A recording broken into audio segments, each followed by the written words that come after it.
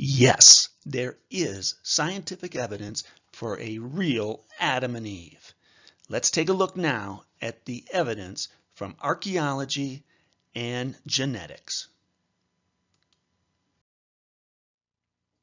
So, why is a literal Adam and Eve fundamental to the Christian faith? What is the evolutionary story known as the out of Africa theory? And just who are mitochondrial Eve and Y chromosome Adam? What about genetic discoveries in regards to Noah's family and the Tower of Babel? How do we account for human lifespan and the patriarchs of the Bible? Are humans and chimps closely related? Finally, where do the races of people come from?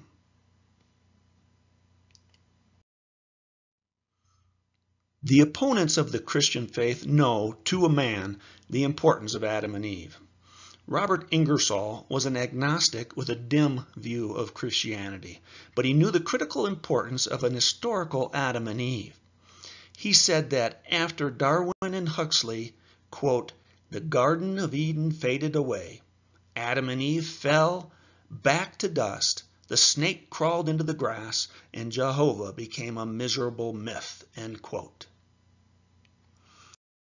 Biologist Richard Dawkins pulls no punches when dealing with Christians who also hold to evolution, i.e. theistic evolutionists, stating, "I think the evangelical Christians have really sort of got it right in a way in seeing evolution as the enemy, whereas the more, what shall we say, sophisticated theologians are quite happy to live with evolution. I think they're deluded. I think the evangelicals have got it right in that there really is a deep incompatibility between evolution and Christianity." Then he goes on to mock the so-called theistic evolutionist. Oh, but of course, the story of Adam and Eve was only ever symbolic, wasn't it? Symbolic? So Jesus had himself tortured and executed for a symbolic sin by a non-existent individual. Nobody not brought up in the faith could reach any verdict but barking mad. Face it, Dawkins gets it. Theistic evolution is an insane proposition. Jerry Allen Coyne is an American biologist known for his work on speciation and his commentary on intelligent design. He claims that each of our genes coalesces back to a different ancestor, showing that, as expected, our genetic legacy comes from many different individuals. It does not go back to just two individuals, regardless of when they lived. He states, "These are the scientific facts, and unlike the case of Jesus' virgin birth and resurrection, we can dismiss a physical Adam and Eve with near scientific certainty." Many Christians also discount the true history of Genesis. A great proponent of theistic evolution is current director of the National Institute of Health, Francis Collins. Collins is also the founder of BioLogos. BioLogos is dedicated to harmonizing evangelical Christianity with scientific truth. Those are his words. He was also leader of the Human Genome Project that cracked the entirety of the human genome. BioLogos for years has been gravely advising their fellow Christians that science rules out belief in a historical first pair of human beings. Collins' 2006 bestseller, The Language of God, A Scientist Presents Evidence for Belief, said that anatomically modern humans emerged from primate ancestors perhaps 100,000 years ago, long before the apparent Genesis time frame, and originated with a population that numbered something like 10,000, not two individuals. Instead of the traditional belief in the specially created man and woman of Eden, who were biologically different from all other creatures, Colin mused, might Genesis be presenting a, quote, poetic and powerful allegory about God endowing humanity with a special and moral nature? In a recent pro-evolution book, The Language of Science and Faith, Collins and co-author Carl W. Giberson escalate matters, announcing that, unfortunately, the concepts of Adam and Eve as the literal first couple and the ancestors of all human beings simply do not fit the evidence. Then there's biblical exegete Daniel C. Harlow. Harlow is professor of biblical and early Jewish studies in the Department of Religion at Calvin College in Grand Rapids, Michigan. Harlow proposed that understandings of the fall may need to be reformulated, and the church must be willing to decouple original sin from the notion that all humans descended from a single pair. In his view, the early chapters of Genesis should probably be regarded as imaginative portrayals of an actual epoch. Whether or not Adam was historical, he asserted, is not central to biblical theology. Paul and Luke may have thought Adam was a literal man because they had no reason not to, he explained. But we have many reasons to interpret Adam as a literary figure.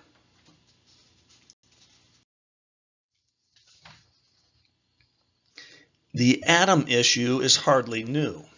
In 1940, C.S. Lewis wrote in his book The Problem of Pain that, quote, for long centuries, God perfected the animal form which was to become the vehicle of humanity and the image of himself.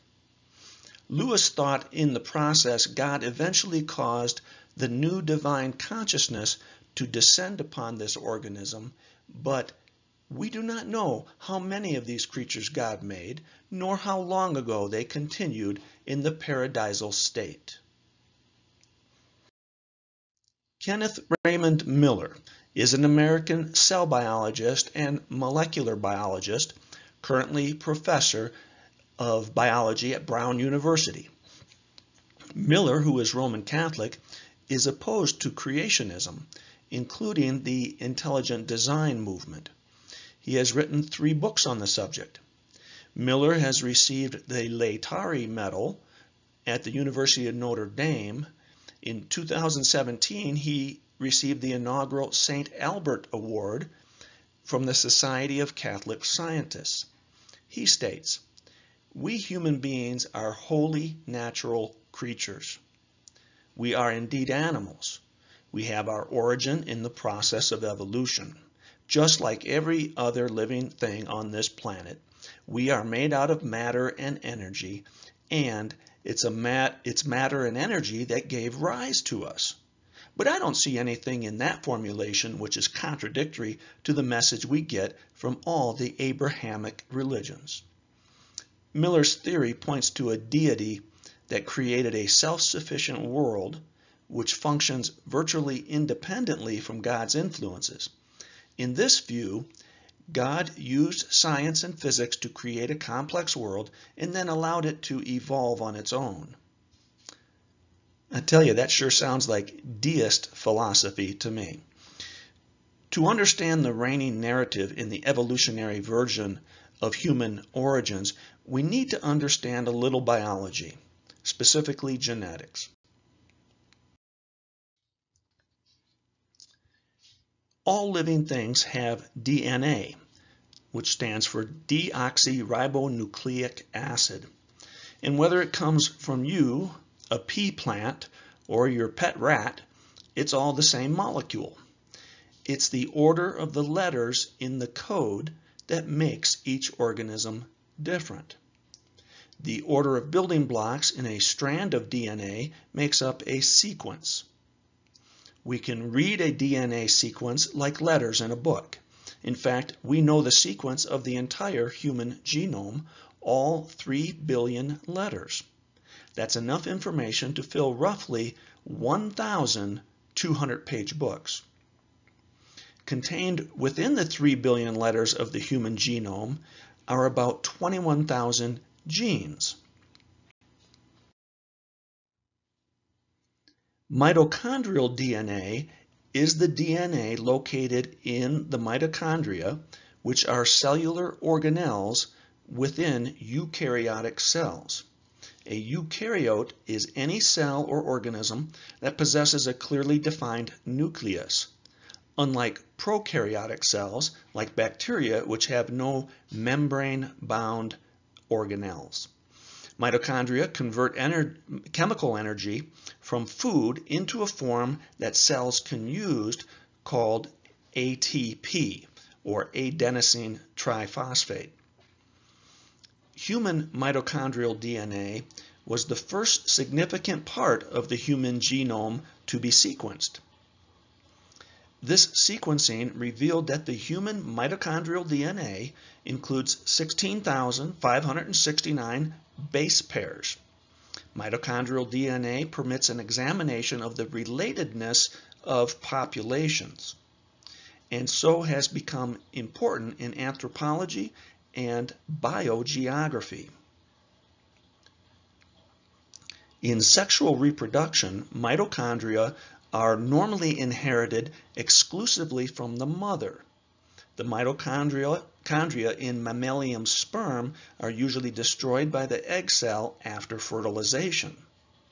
So this brings us to what is known as mitochondrial Eve. In 1987, a worldwide survey of human mitochondrial DNA was published by Kahn, Stone King, and Wilson in Nature magazine. Its main point was that all human mitochondrial DNAs stem from one woman, and that she probably lived around 200,000 years ago in Africa.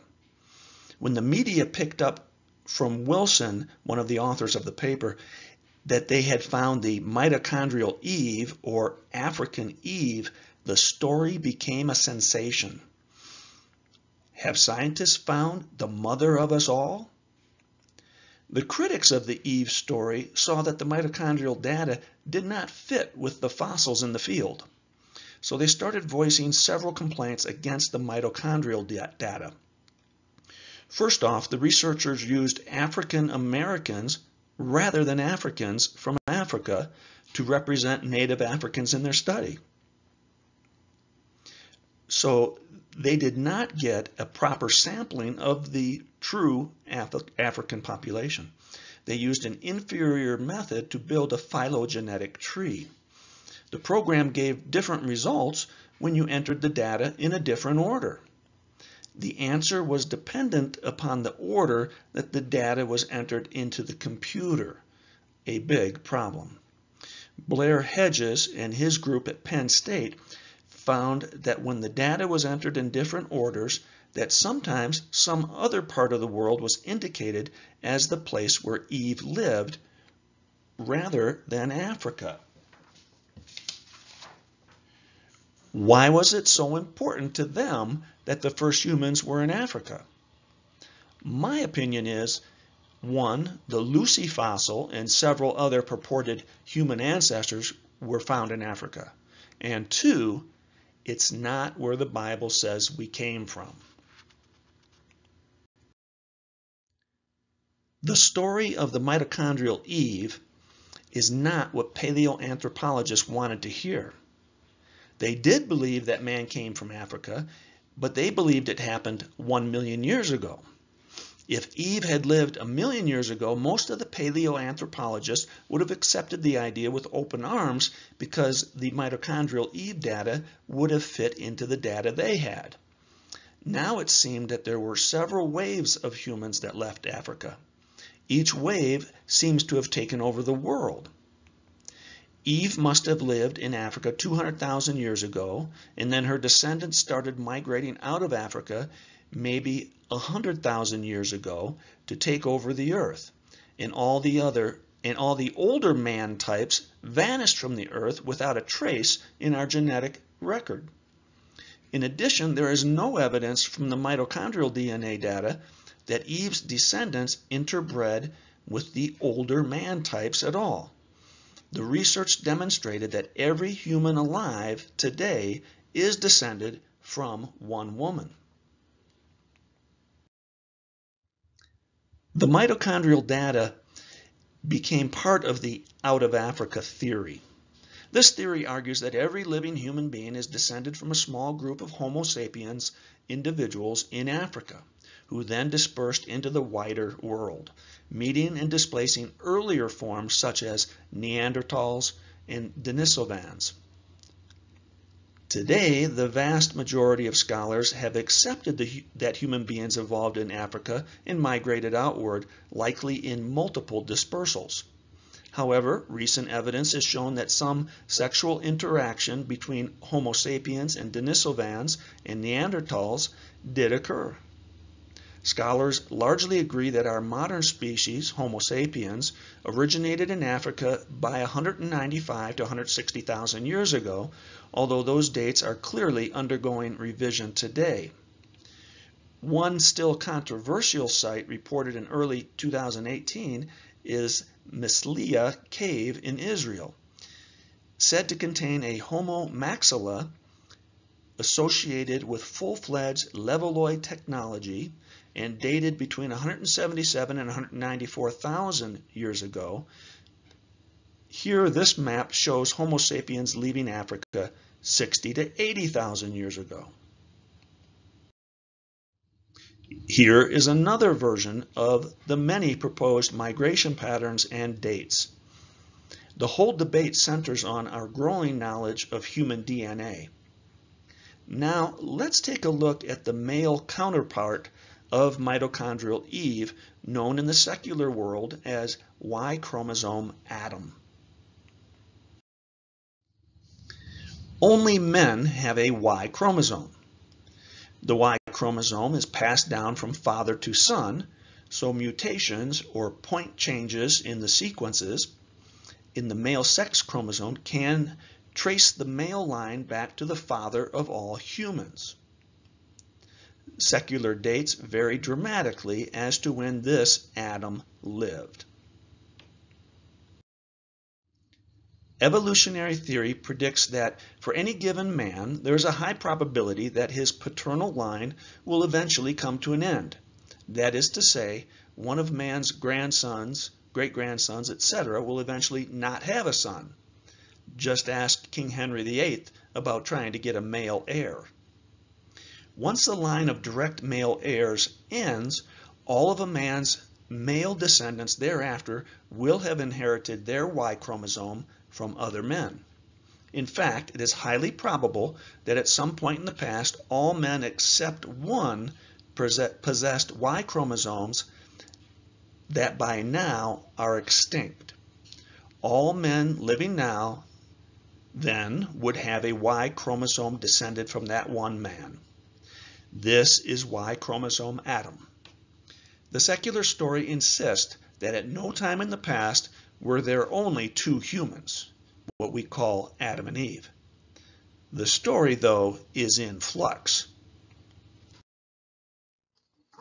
A 2013 study states, new scientific research using advanced analysis of DNA from all over the world has found that the most recent common ancestor on our father's side, known as Y chromosomal Adam, lived about the same time as the most recent common ancestor on our mother's side, so-called mitochondrial Eve. That period of Adam's lifetime, scientists discovered, was between 120 and 156,000 years ago. This is the very first time scientists have sequenced the entire Y chromosome in the cells of many men to determine our ancestry. Though for some time now, scientists have known that Eve probably lived somewhere between 99 and 148,000 years ago, until now, scientists had not known whether Adam and Eve had lived at the same period. Never do these scientists believe their Adam and Eve were the first humans or that they were man and wife. The evolutionary wisdom says there had to be a minimum breeding population for these individuals to evolve from, typically stated as 10,000 individuals. Amongst evolutionists, the timing of this continues to be hotly debated. So, is the Out of Africa story true?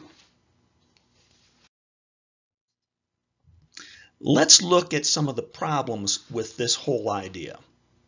A recent article states, new fossils and discoveries are constantly rewriting the history of modern humans' movements outside of Africa.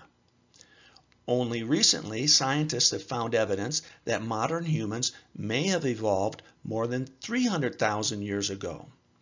This pushes back old estimates by over 100,000 years.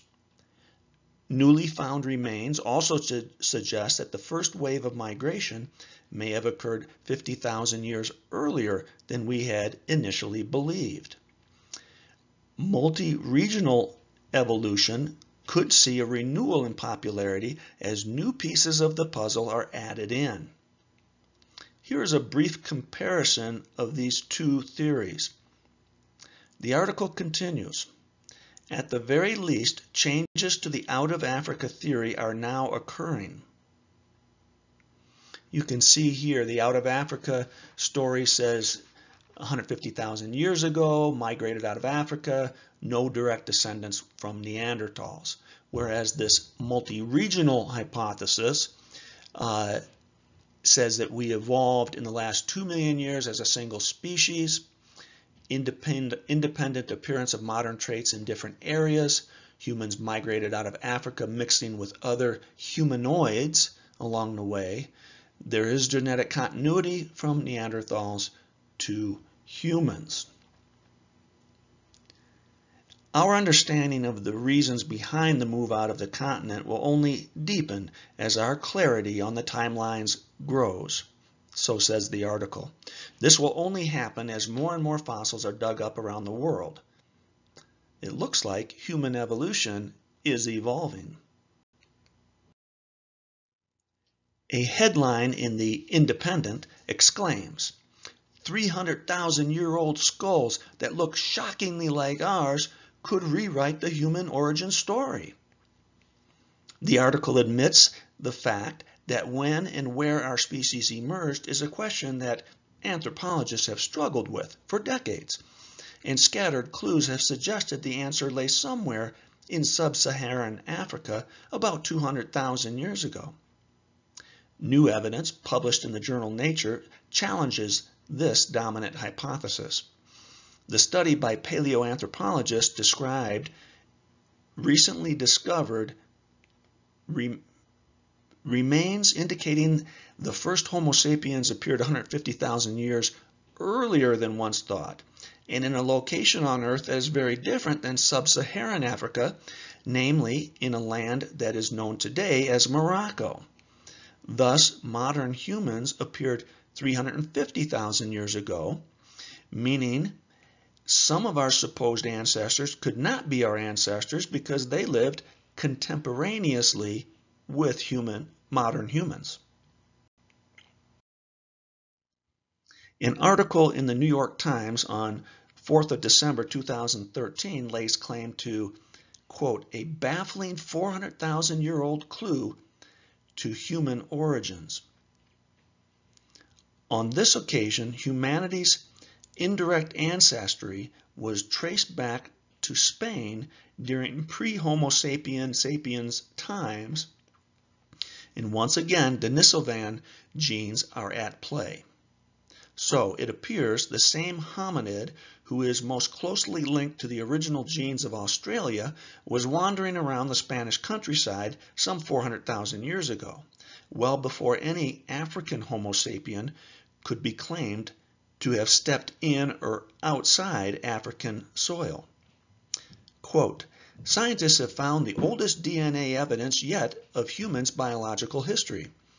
But instead of neatly clarifying human evolution, the finding is adding new mysteries. The femur bone found in a cave was analyzed by Dr. Matthias Meyer. When Dr. Meyer and his colleagues drilled into the femur, they found ancient human DNA inside, just as they had hoped. Quote, "Our expectation was that it would be a very early Neanderthal," Dr. Meyer said, "but the DNA did not match that of Neanderthals." Dr. Meyer then compared it to the DNA of the Denisovans, the ancient human lineage that he and his colleagues had discovered in Siberia in 2010. He was shocked to find that it was similar. Greg Jeffries contends that the genetic evidence is in stark contradiction to any out-of-Africa theory, saying, "Time after time, the many Y chromosome papers released over the last decade stand united in their denial of any African input." But wait, there's more. Nahiwan, China research includes new excavations which have led to the recovery of the oldest known stone tools in northern China, in a series of layers dating from approximately 1.66 to 1.32 million years ago. The Yuan Mao stone tools and fossil incisor teeth are from a layer dated around 1.7 million years ago. Ages can be determined because calculations of deposition rate in different parts of a sequence are all highly consistent. This implies that the age of the fossils and artifacts within the sediments can be reliably estimated. The oldest known evidence of hominins outside of Africa come from the site of Dmanisi in the Republic of Georgia, one of the most prolific fossil human sites in recent years. The age of the Dmanisi fossils is about 1.85 to 1.75 million years old by their reckoning. But if the China find proves true, early humans would have been hunting and gathering in northeastern China, 8,000 miles from Africa, as far back as 2.1 million years ago. Quote, "Our discovery means it is necessary now to reconsider the timing of when early humans left Africa," said Robin Donnell of the University of Exeter. According to secular scientists, an ancient relative of modern humans survived into comparatively recent times in Southeast Asia. A new study has revealed Homo erectus evolved around 2 million years ago and was the first known human species to walk fully upright, so the story goes. New dating evidence shows that it survived until just over 100,000 years ago on the Indonesian island of Java, long after it had vanished elsewhere. This means it was still around when our own species was walking the earth. This age is very young for such primitive-looking Homo erectus fossils and establishes that the species persisted in Java for well over 1 million years. In the 1990s, one team came up with, quote, "unexpectedly young ages for Homo erectus between 53 and 27,000 years ago. This raised the distinct possibility that modern humans overlapped with Homo erectus on the Indonesian island. Why is this especially problematic for the Darwinians? Homo erectus was supposed to have died out hundreds of thousands of years before modern humans evolved. Instead, they were living side by side with Neanderthals and modern humans. More recent findings show evidence of interbreeding or hybridization with all these groups. Basically, there was no evolution. By implication, they were varieties of the same human species.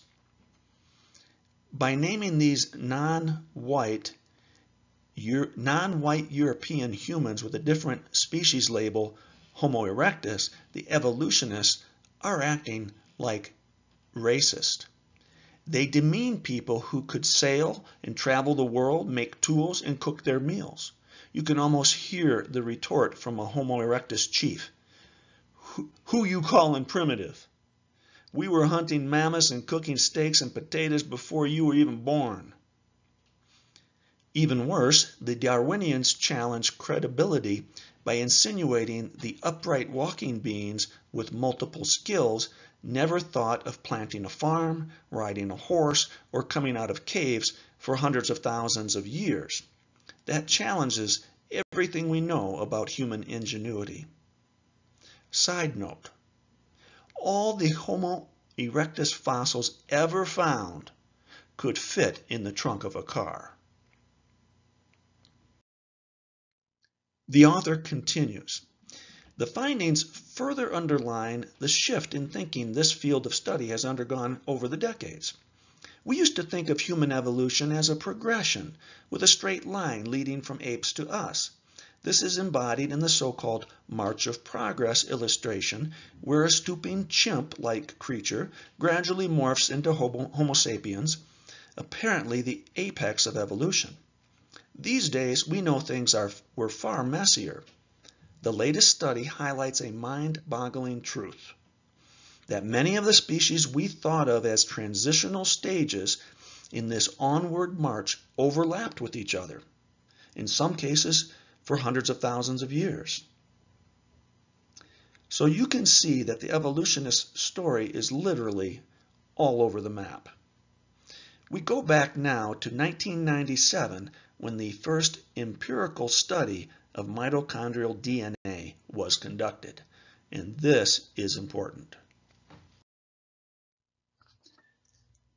A very interesting study was published in the evolution-promoting journal Nature Genetics in 1997. They compared predicted mutation rates with observed mutation rates. Look at these conclusions. The observed substitution rate reported here is very high compared to rates inferred from evolutionary studies. Thus, our observation of the substitution rate, 2.5 per site per million years, is roughly 20-fold higher than would be predicted from phylogenetic analysis. Phylogenetic analysis is a way of estimating evolutionary relationships among organisms.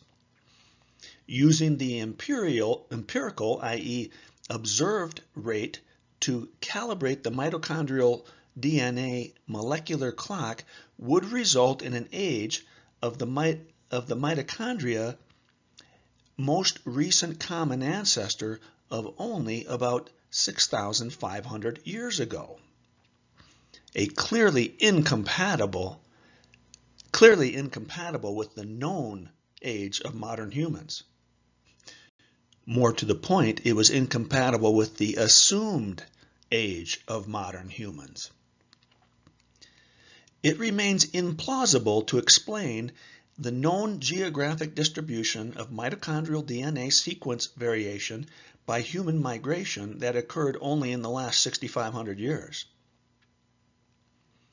The evolutionary paradigm of a molecular clock is deeply flawed in that it assumes evolution on a grand scale and literally involves conducting the whole analysis as a hypothetical exercise rather than as an empirical experiment.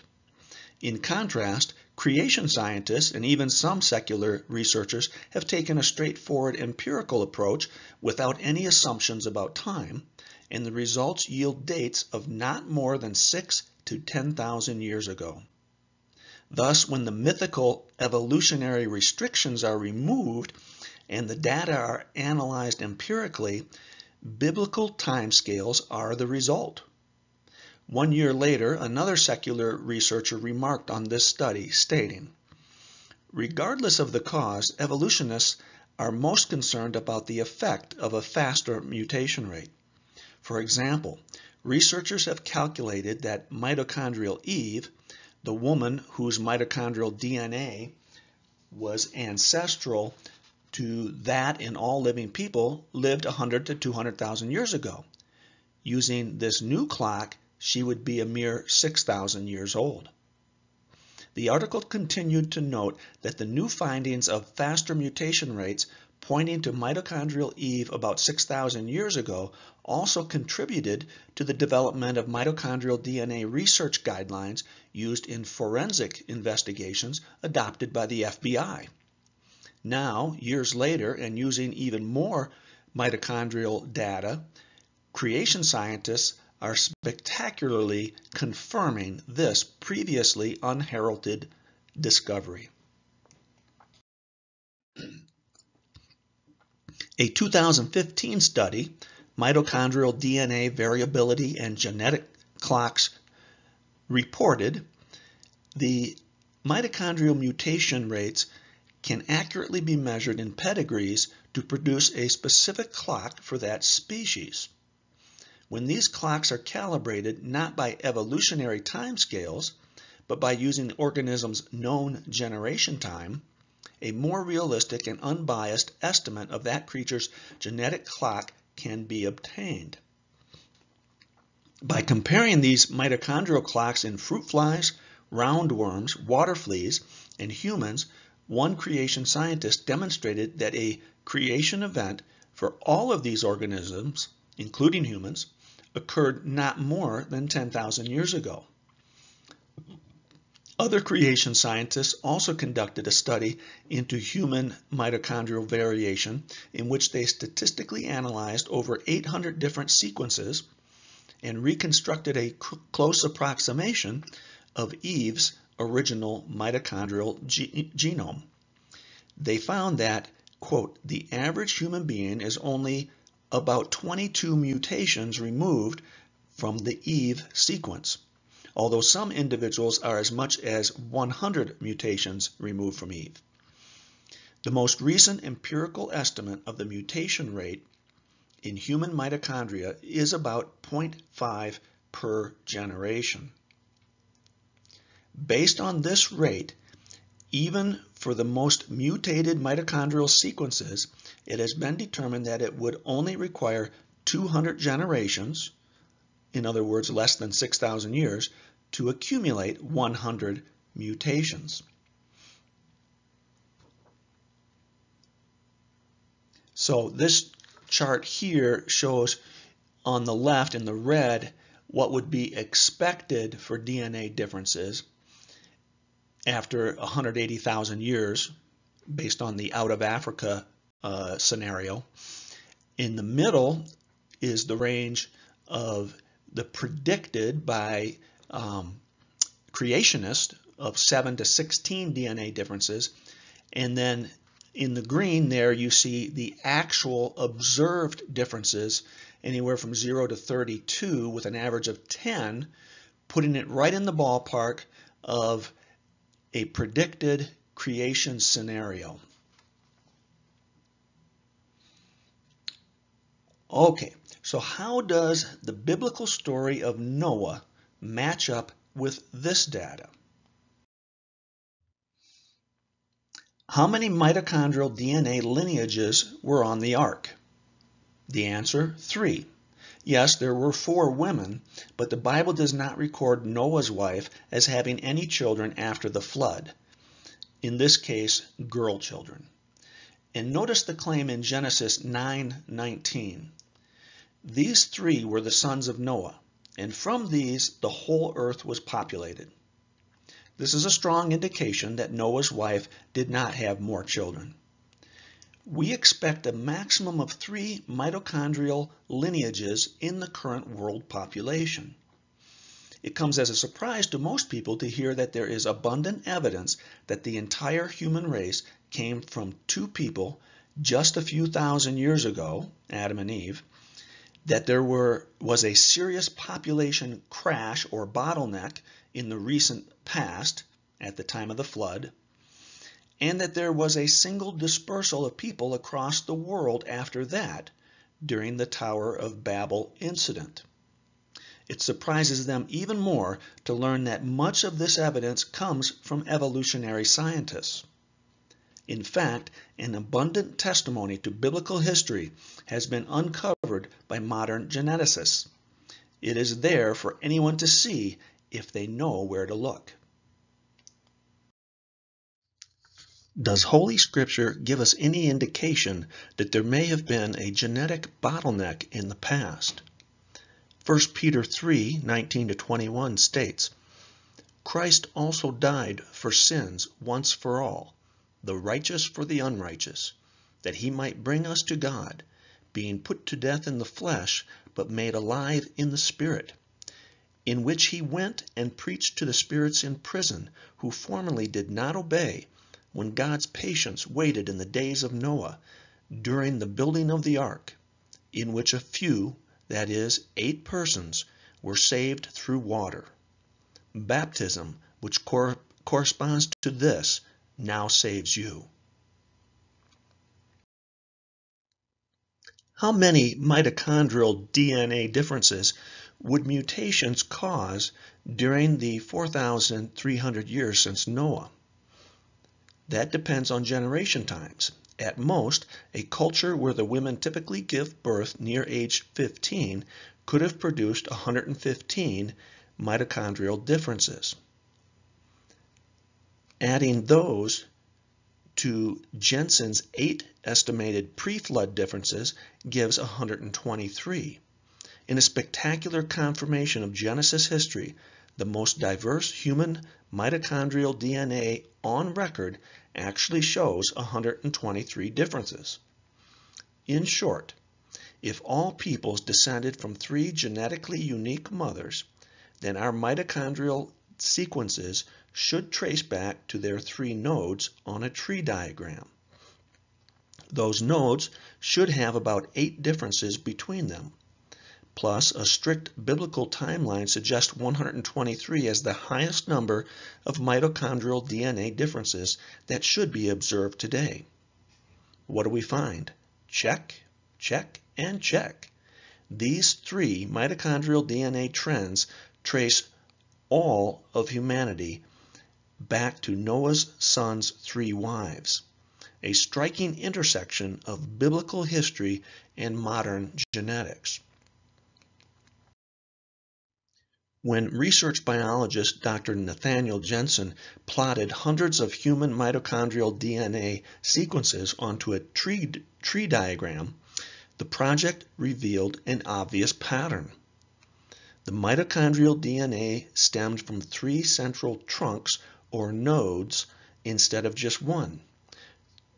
3 trends in Jensen's data suggest that the wives of Noah's sons, Shem, Ham, and Japheth, best explain this finding. Jensen first downloaded mitochondrial DNA sequences taken from all major people groups. He then used standard software that arranges the most similar sequences closest together. The result is a tree-like diagram depicting lines of ancestry. Jensen's data show that the human mitochondrial tree has 3 nodes. Thus, everyone alive today carries one of 3 unique ancestral maternal sequences. This fits Genesis' claim that all humans who exist today descended from one of the wives of Noah's sons.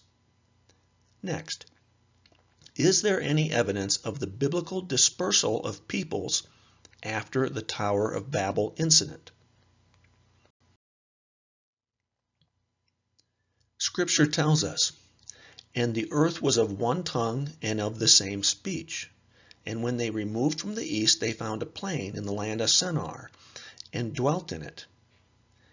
And they said, Come, let us build ourselves a city, and a tower whose top is in the heavens. Let us make a name for ourselves, lest we be scattered abroad over the face of the whole earth. Then God said, Come, let us go down and confuse their language, that they may not understand one another's speech. So the Lord scattered them abroad from there over the face of all the earth, and they ceased building the city." There are tremendous implications that come from the Babel account. It explains the amazing cultural connectivity of ancient peoples, things like pyramid building, common flood legends, and ancient non-Christian genealogies that link people back to biblical figures, as in many of the royal houses of pagan Northern Europe go back to Japheth, the son of Noah. Here is the Out of Babel dispersion map with migrations into Africa, Europe, the Middle East, and Asia. We turn now to several other important issues in this discussion. If the biblical Adam and Eve story is true history, then how do we explain the claimed 98% plus similarity between chimpanzees and humans? Dr. Tompkins states, "The evolution myth says humans and chimpanzees are on close branches of the same tree. Since evolutionists speculate that humans and chimps shared a common ancestor 3 to 6 million years ago, their theory requires a human-chimp DNA similarity of 98 to 99%. More recent research tells us what our eyes have always told us. There are huge differences between chimps and humans. The first time they constructed a chimp genome and compared it to humans, they claimed 98.5% DNA similarity. But this was based on cherry-picked regions that were known to be highly similar to human. However, an extensive DNA comparison study published in 2016 revealed two major flaws in their construction of the chimp genome.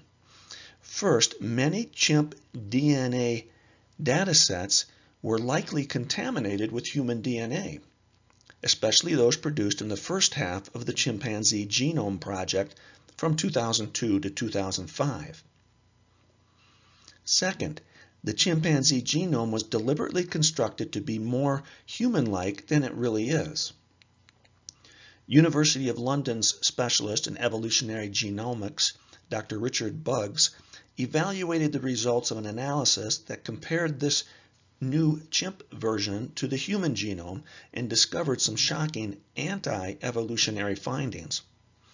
Dr. Buggs reported on his website that the percentage of nucleotides in the human genome that had one-to-one exact matches in the chimpanzee genome was 84.38%, and 4.06% had no alignment to the chimp assembly.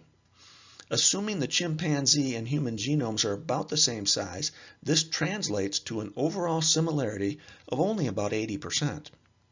This outcome is way outside the nearly identical level of 98 to 99% similarity required for human evolution to seem plausible.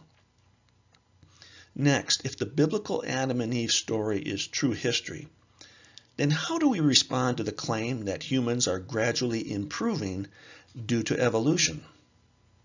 The Smithsonian website states, "Human evolution is the lengthy process of change by which people originated from ape-like ancestors. Scientific evidence shows that the physical and behavioral traits shared by all people originated from ape-like ancestors and evolved over a period of approximately 6 million years." So, does time plus chance plus mutation equal evolution? World-famous geneticist Dr. John Sanford thinks not.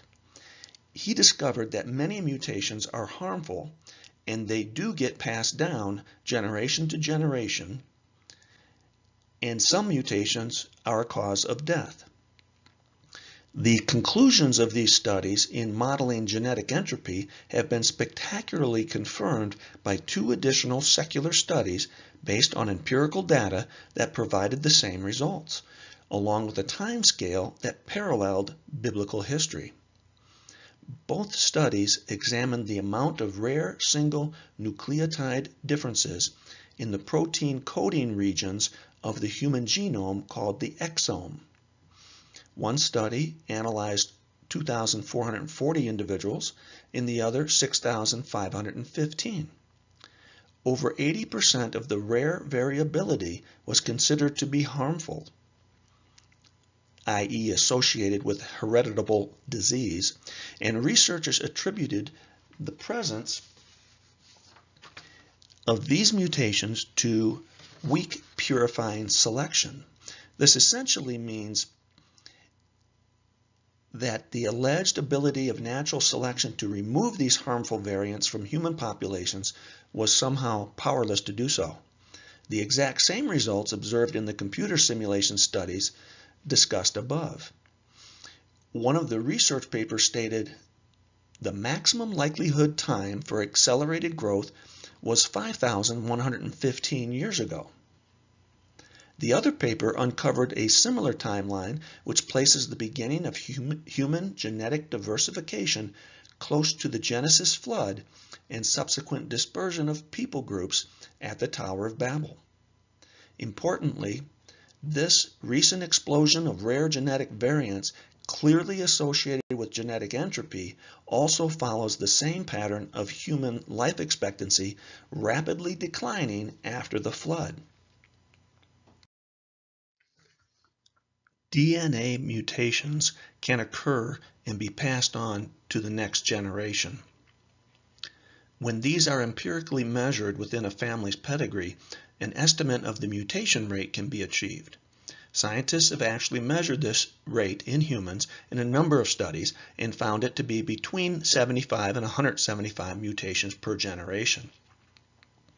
Using known data about mutation rates, a variety of researchers have used computer simulations to model the accumulation of mutations in the human genome over time.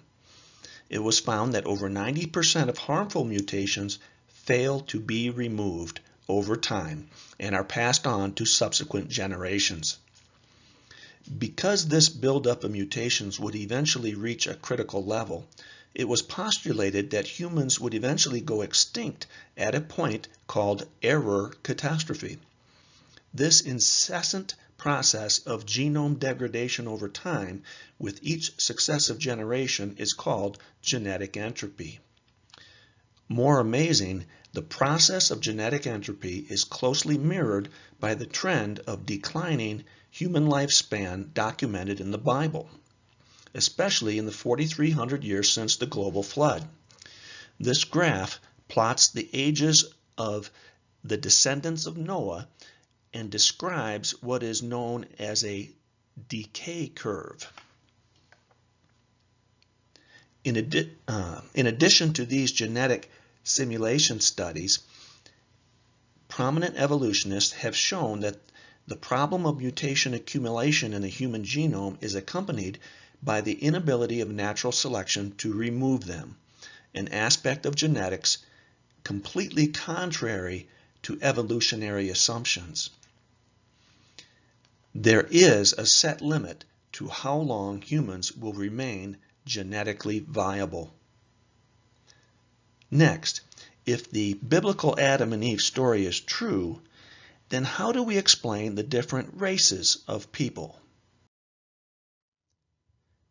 If we all came from Noah's family and then out of Babel, why do we not all look alike? The answer is not all that complicated. We do share most of the genes that affect the way we look. But as people spread out from Babel, they would have done so in small groups. Large populations can hold a lot more genetic diversity than small populations. As people spread out, multiple independent genetic bottlenecks would have occurred.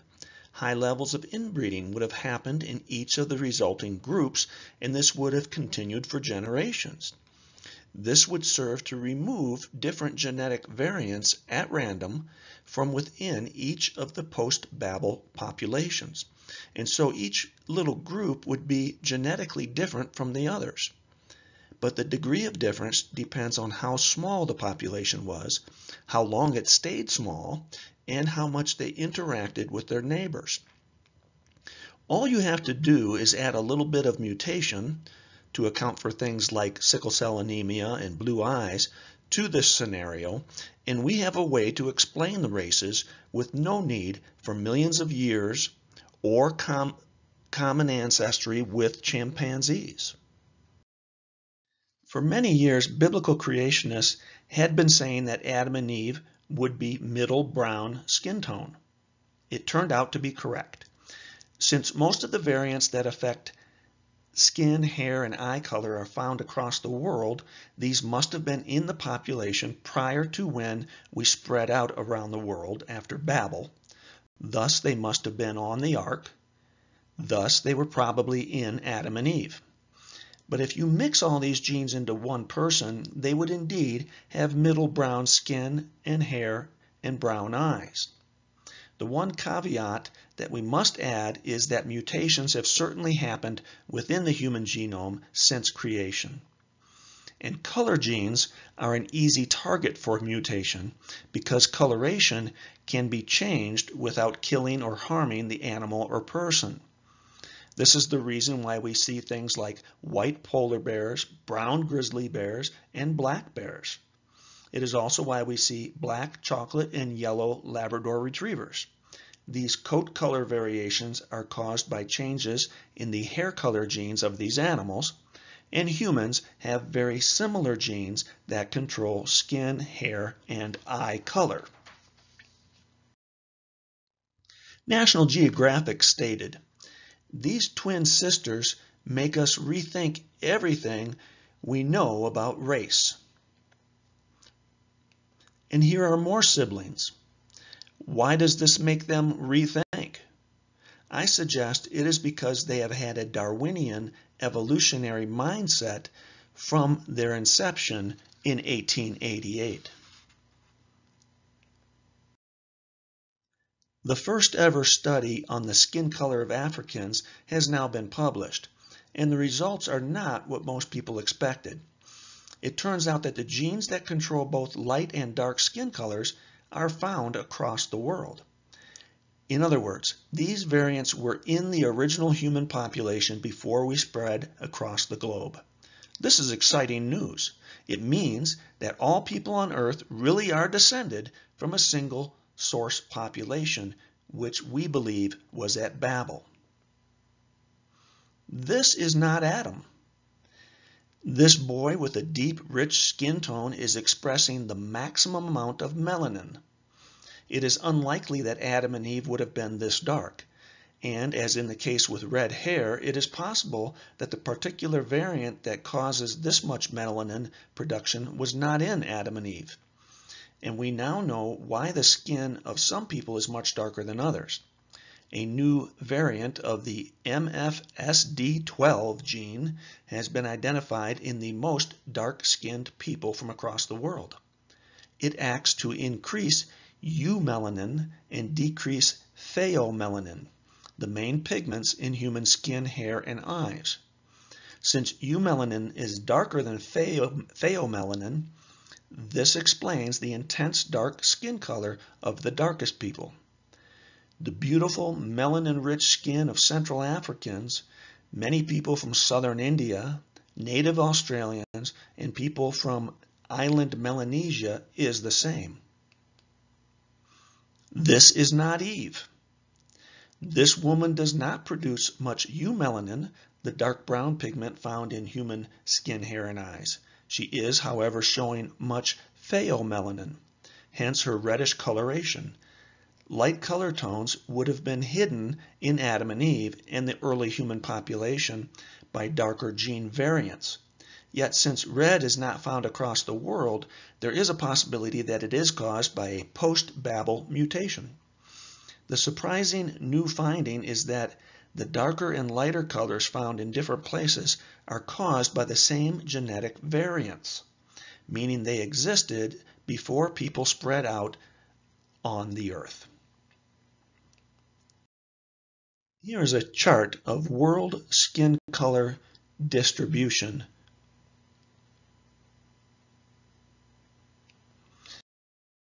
What this all means is that there is no genetic basis for racism. Here is a 1932 race poster. This is what I was taught as a kid.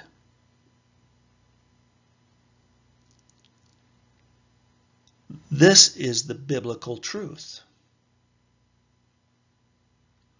Geneticist Sarah Tishkoff states, "There is so much diversity in Africans that there is no such thing as an African race." And what exactly have these scientific advances taught us about race? According to Tishkoff, that when it comes down to our genes, there simply isn't any such thing. The Bible always claimed that all people were descended from Adam and Eve, and then from Noah and his family in the recent past. Thus, the Bible clearly teaches that there is but one race of people. Modern genetics has shown this to be true. There is also no biblical basis for racism, as Paul states, "Here there is not Greek and Jew, circumcised and uncircumcised, barbarian, Scythian, slave, free, but Christ is all and in all." Colossians 3:11. If all people have equal standing before Christ, and if people from any culture or racial background can be saved, clearly there are no racial distinctions in God's eyes. Next, if the biblical Adam and Eve story is true history, then how do we explain population growth from 6 people to 7 billion people in only 4,300 years? That being the time of the flood.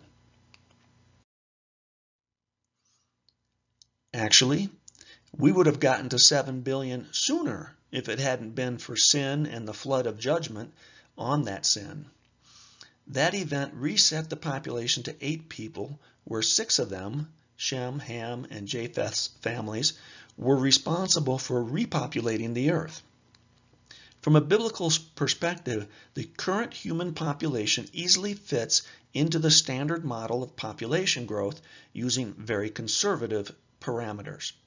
In fact, starting with 6 people and doubling the population every 150 years, it more than accounts for the current human population, a growth rate of less than 0.5% per year. So we must ask the question, why are there so few people in the world today? The answer is that the world is young, and we have not been here more than a few thousand years.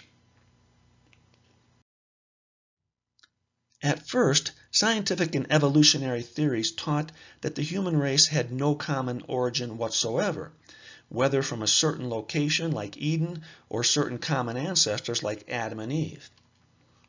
Now, scientists can't decide where or when humans first lived. Their out-of-Africa theory is sinking like the Titanic. And geneticists have discovered that all humans have a common female ancestor, mitochondrial Eve. And all humans have a common male ancestor, Y chromosome Adam. And using actual, empirical, observable evidence, our 2 common ancestors lived at the same time about 6,500 years ago.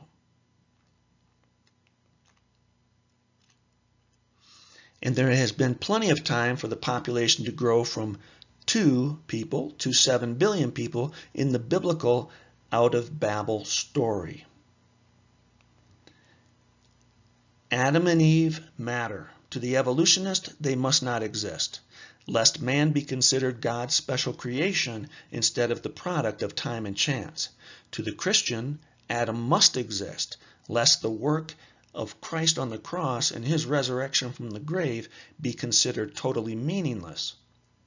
We conclude with a few of the church teachings on the subject covered in parts 1 and 2 of this 3-part series. Recently, I heard an apologist on Catholic Answers live radio program refer to the early chapters of Genesis as an inspired poem. But what does Jesus say about the writings of Moses? "If ye believed Moses, ye would believe me, for he wrote of me.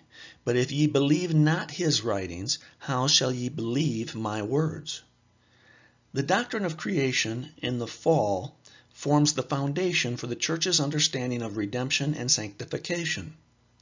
In the light of this truth, it may come as a shock to many to realize that the understanding of creation and the early history of man proclaimed by all the apostles and church fathers differs drastically from that which is being proclaimed in most contemporary Catholic institutions of learning, from kindergarten to the postgraduate level. So, when does Scripture say man originated?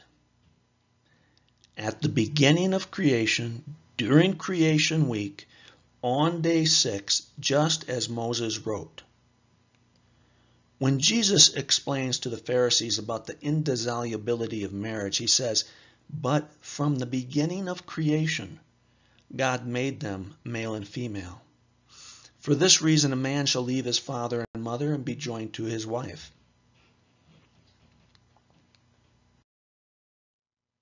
St. Thomas Aquinas in Contra Gentiles states,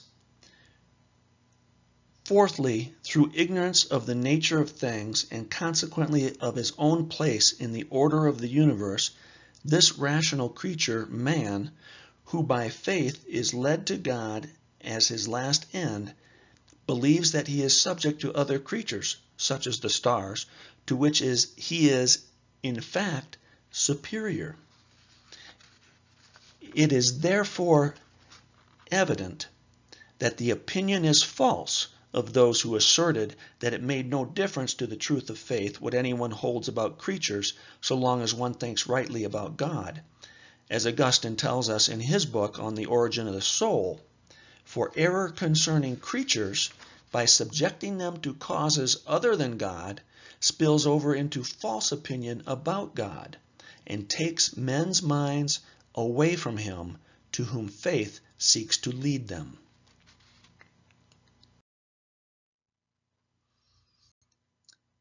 The Council of Trent, in question 19, stated, "Lastly, he formed man from the slime of the earth, so created and qualified in body as to be immortal and impassible, not however by the strength of nature, but by the divine gift.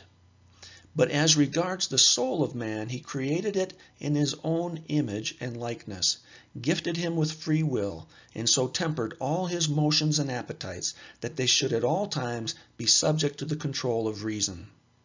He then added the admirable gift of original righteousness, and next gave him dominion over all other animals. For the sacred history of Genesis, the pastor will easily make himself acquainted with these things for the instruction of the faithful." In Arcanum Divinae, Pope Leo XIII wrote, "We record what is to all known, and cannot be doubted by any, that God on the 6th day of creation, having made man from the slime of the earth, and having breathed into his face the breath of life, gave him a companion, whom he miraculously took from the side of Adam when he was locked in sleep." The last authoritative declaration of the magisterium was Pope Pius XII's Humani Generis in 1950, where he clearly stated, "Bishops must teach that all of Genesis 1 to 11 is true history," and "Bishops must teach that the Bible is inerrant in all that it teaches, not just in matters of faith and morals. The literal sense of Scripture must be believed unless reason dictates or necessity requires." Folks, the world is adrift because it has forgotten where we come from, why we are here, what the problem is, the solution in Jesus Christ, and where we are going. Let us be among the bold and courageous who speak the truth in our families, amongst our friends, and to the world at large. Listen to our first Pope. "For we did not follow cunningly devised fables when we made known unto you the power and coming of our Lord Jesus Christ, but we were eyewitnesses of his majesty." For the first time in the Catholic world, we have a comprehensive course fully explaining all these truths of our origins. This series covers Scripture, tradition, and science in great detail and should be required study for all Catholics starting in high school. Thank you very much for your attention. I hope you enjoyed this talk.